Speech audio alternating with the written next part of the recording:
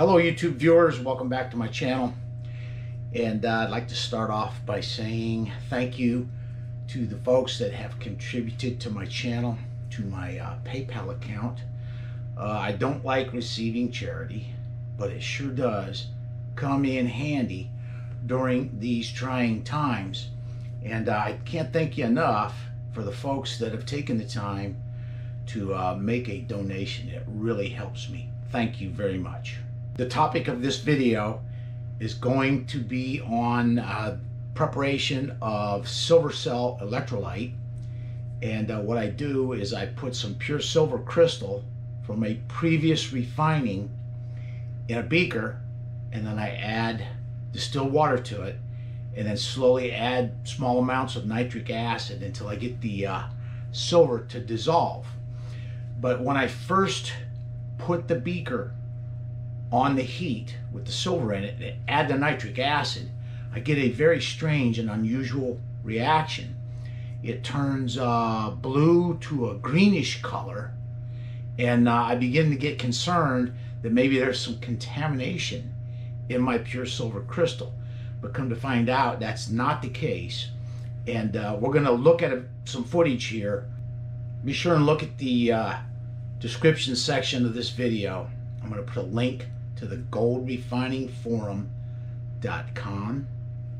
It's where I learned everything that I know, other than my experience with actually doing these things. But everything that I know about refining, I learned on the Gold Refining Forum.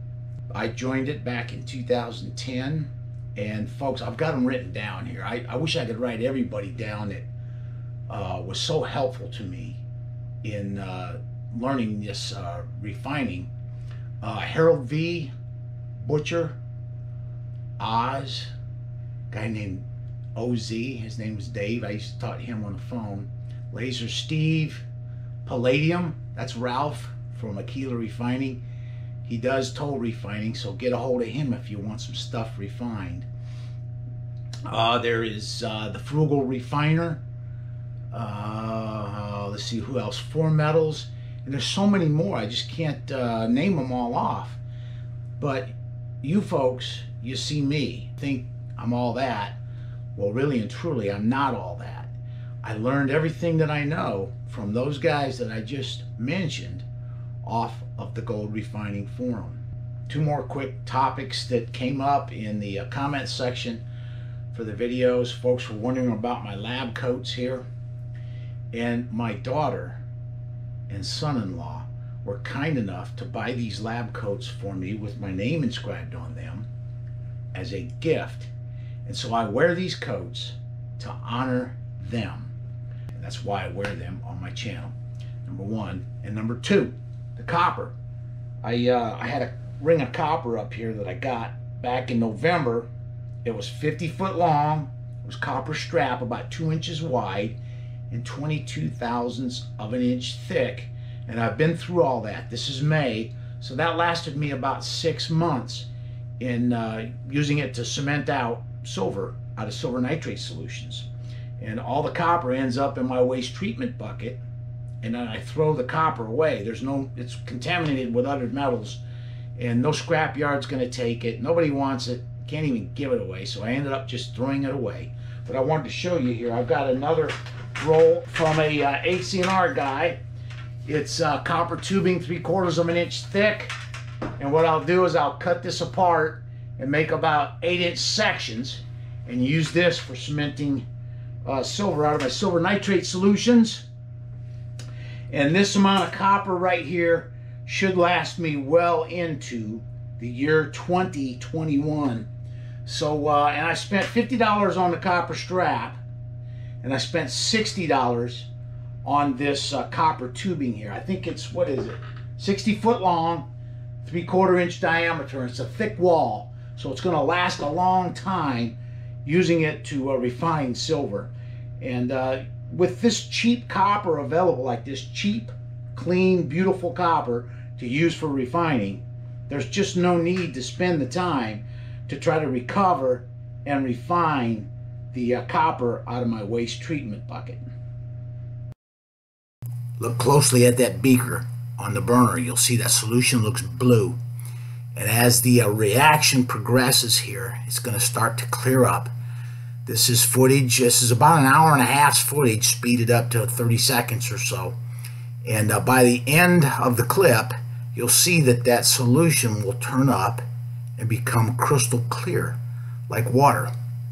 When I first put that nitric acid in there, it turned a very deep, dark blue and then faded to a greenish color. And it led me to believe that there may be some contamination in my pure silver crystal. But in fact, what it really is that nitric forms some kind of color change in there that occurs to turn it blue and green looking. And then once the reaction is complete and that nitric gets consumed, then it clears up and becomes crystal clear like water.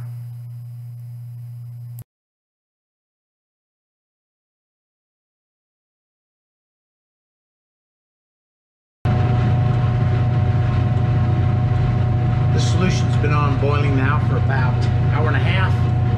Pull it down off the heat, let it cool down. We'll take a look at it.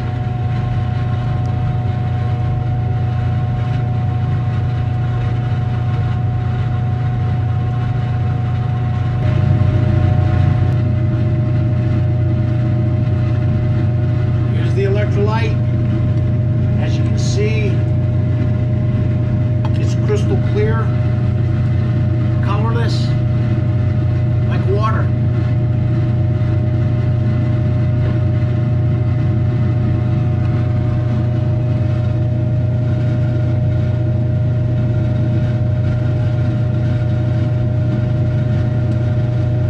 I know this is a short video. This will conclude the video, but I just wanted to point out that if somebody buys some of this silver crystal from me and then dissolves it in nitric acid and it turns blue or green on initial contact with the nitric acid, that's not an indication that we've got contamination. The acid gets in there and it forms those color changes, and then it goes away as the nitric acid is consumed by the reaction. If we had contamination in that silver, then when we got done and all the nitric had been consumed, and we could tell when that's done because there will be no more fume production. If we had copper in that silver, then the resulting silver nitrate solution would have a blue tint to it. If there was palladium in there, then it would have a yellow tint to it. Or if there were both metals in the end product there, we'd have a bluish green tint. But as you can see in the video, it started out as blue when we first started the reaction. I wish I'd have thought to get the camera on it when it first started up. Man, it was really like a dark blue, man. It looked really like there was contamination in there. But it started out as blue, and then when we got done with the reaction, it's crystal clear like water. So I hope that helps folks looking at that, trying to dissolve some of this crystal in nitric, and it turns blue when you first put that nitric in there. Do not be concerned. You want to be concerned if when you get done with the reaction, the resulting silver nitrate solution is blue or green colored at the end of the process there. That means you got contamination in that pure silver crystal. So that'll conclude the video. Thanks for watching.